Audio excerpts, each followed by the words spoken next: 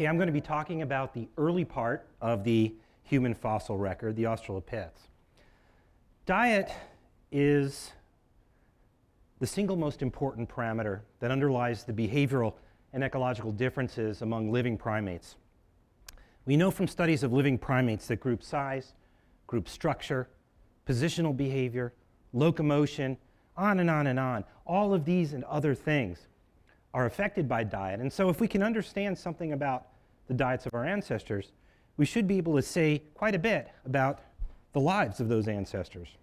Also, diet is important from the perspective of understanding the role of a hominin in its environment. Since environmental change is supposed to be the trigger for human evolution, if we can understand something about diet and how that changes with environment, we can again say something about, in this case, how and why and where humans evolved. So it's very important to us paleoanthropologists to study diet. There are other reasons that we look at diet of early hominins. These and many other books have sold millions and millions of copies. A lot of people believe that there's a discordance between what we eat today, what our ancestors evolved to eat, and that is why we have so many of the chronic degenerative diseases we have, obesity and so forth. One of my favorite quotes from any of these books is from Dr. Atkins' New Diet Revolution. And this particular book sold 15 million copies. He wrote, "The human animal was able for millions of years to remain strong and healthy in conditions of often savage deprivation by eating the fish and animals that scampered and swam around him and the fruits and vegetables and berries that grew nearby." Okay. Probably true. It's intuitive. But where did he get this? How did he know this? What do we really know about the diets of our ancestors from millions of years ago? And that's a question I'd like to address in this presentation. What is the actual hard evidence for the diets of human ancestors and our near cousins, the early hominins, of millions of years ago? And what can we really say about the diets of these hominins? Well, since no one else is going to do it, I guess I will. I'd like to quickly give those of you who are not familiar with the human fossil record a very quick, very down and dirty, very simplified preview or tour, if you will, of that fossil record. Basically, it stretches about 7 million years, and these are abouts I'm giving you here, and includes roughly 4 groups, or you can divide them into 4 groups. The first group you can call the earliest putative hominins, from about 7 million years ago. This one's from Chad. These are, until we get to about here, they're all from Africa. And then from Kenya and then Ethiopia. Probably the best known of this group is Ardipithecus ramidus. These were, best we can tell, still largely in the trees. Best we can tell, more or less woodland species, not unlike some chimpanzees today, presumably in terms of both the way they moved about the landscape and the sorts of things they ate. I'm not going to spend much time talking about them, largely because they're still under study and the dietary analyses are in progress today. I don't know as much about them either.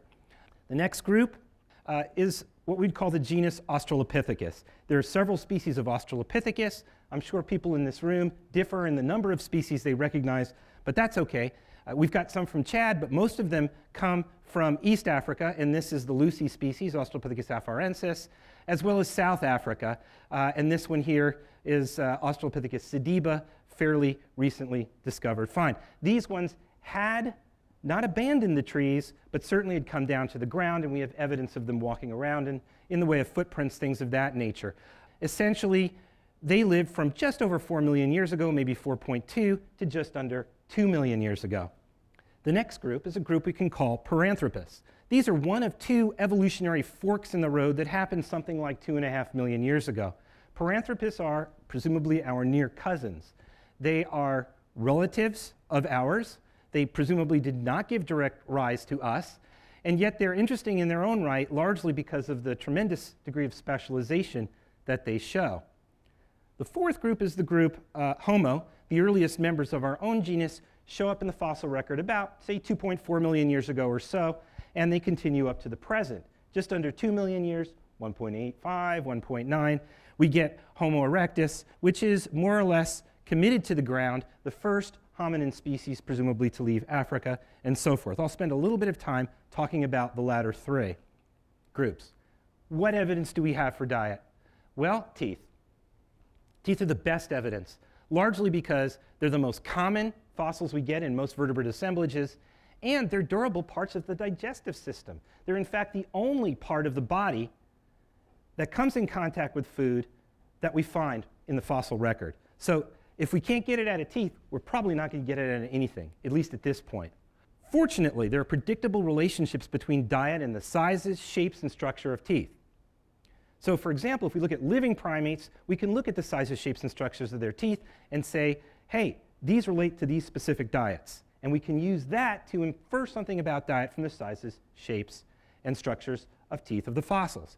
Likewise, teeth preserve what you can call food prints. These are traces of foods eaten, like footprints in the sand, if you will. They're actual traces or records of what an individual ate in the past. The best examples of these are the chemistry of the teeth and the wear, the use wear of the teeth. And these leave predictable patterns too, we've established through studies of living primates between the pattern and the diet. So if we see the pattern in fossils, we should be able to infer something about the diet. So I'm going to talk about first Australopithecus, this roughly 4 to 2 million year old series of species of hominins. They're also called the gracile Australopiths because, at least compared to the other ones, their skulls are fairly slender, their jaws are fairly slender, not compared to us, but compared to the other Australopiths. And we'll talk about their teeth in a moment. The Paranthropus group from about 2.5 million years ago to maybe 1.3 or so, they're called the robust Australopiths because their skulls and jaws are so big and heavy, and that makes them robust. And then we'll talk a little bit about Homo from about 2.5 million years, 2.4 million years onward. Again, just under 2 million years ago, Homo erectus. And they seem to show less of an emphasis on chewing anatomy, particularly in the skull and the jaw. Okay, so what evidence do we have and what does it tell us? Let's start with tooth size. In theory, larger teeth mean more surface area. More surface area can be used for processing more food, typically low-quality foods. Some have also argued that more surface area means greater probability of smashing into small food particles. If we look at living great apes, this seems to work fairly well. We've got a chimpanzee at the top. There's its 3 of its teeth. Then we've got an orangutan and a gorilla. And you see an increasing amount, on average, over the course of a year, across populations, of leaf-eating, low-quality vegetation compared to soft, fleshy fruits as you go from one to the next to the next. And the actual amount of surface area, and these are scaled to the same size, does in fact increase. This doesn't work for all groups of primates, but it certainly works for our nearest living relatives, the great apes. What about the hominins? Well, hominins are really interesting because they have big teeth. Bigger teeth than you might expect. Here is a Paranthropus third molar tooth. I think it's probably the biggest one in the assemblage as compared to a modern human tooth, and they're sitting right next to each other in the museum. Some of them have incredibly large teeth. They're called megadont. And Australopithecus as a group has big cheek teeth. Paranthropus as a group has huge molar teeth. And early Homo has, on average, smaller tooth sizes, especially from Homo erectus onward. We'll talk about what that means in just a moment, but let's go to tooth shape. Theory: blunt, flat teeth are good for crushing hard, brittle foods. Not because they're better at crushing foods, but because they're better at avoiding themselves being broken when you've got to put a lot of force on those teeth. So the best tooth really is probably a hemisphere, because if you try and crush hard food with something that's pointy, you're going to break the tooth. On the other hand, sharp teeth are better for shearing or slicing tough items. The best way to illustrate this is think of a hammer smashing a nut versus a knife cutting into steak, or cutting into, or a pair of scissors cutting into a tough leaf. Different shaped teeth, different diets. And here we've got 3 old world monkey species. At the top we have a mangabey, which at least on occasion gets into very hard foods. And on the bottom we have a silvery leaf monkey, and it eats more leaves.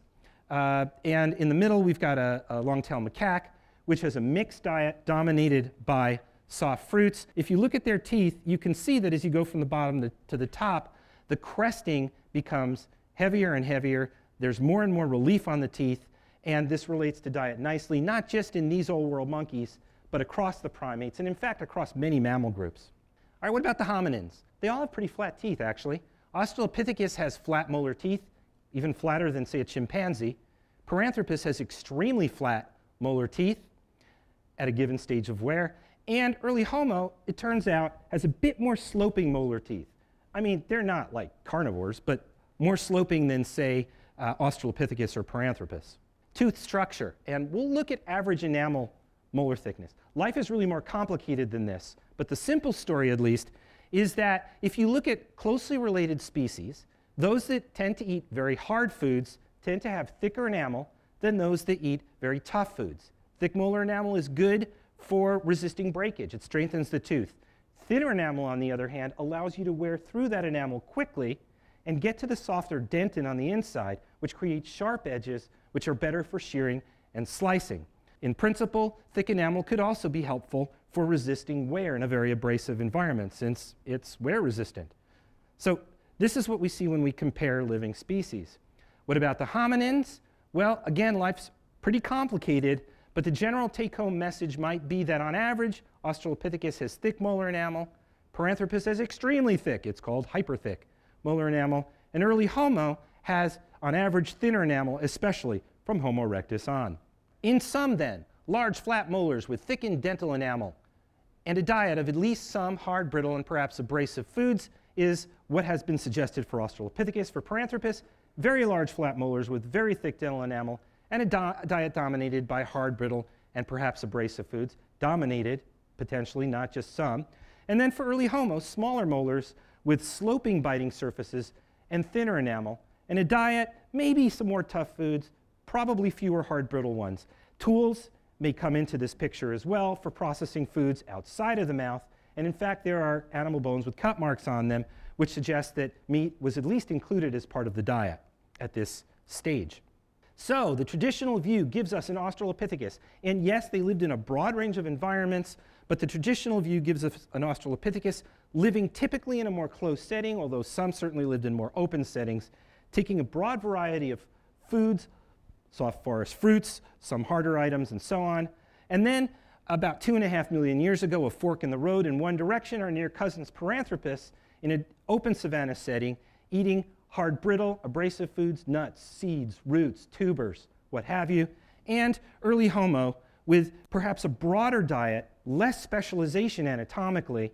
Maybe tools are taking over, but that broader diet including, presumably, at least some meat. Well, how does this match up with the traces of foods actually eaten, the food prints, as it were? Tooth size, shape, and thickness give us an idea of what a species was capable of eating. In other words, what it was designed for.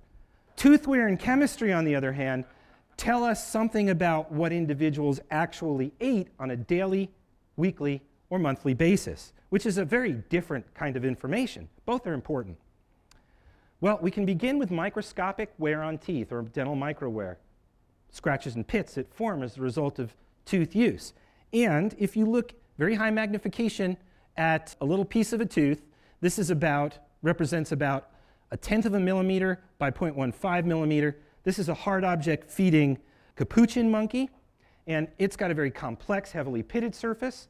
This is a leaf monkey with a very simple, striated surface. And typically speaking, tougher foods, whether you're talking meat or leaves or whatever, leave simple striated surfaces across the mammals. Harder foods leave heavily pitted surfaces across the mammals. Australopithecus, low complexity. Lots of wispy scratches.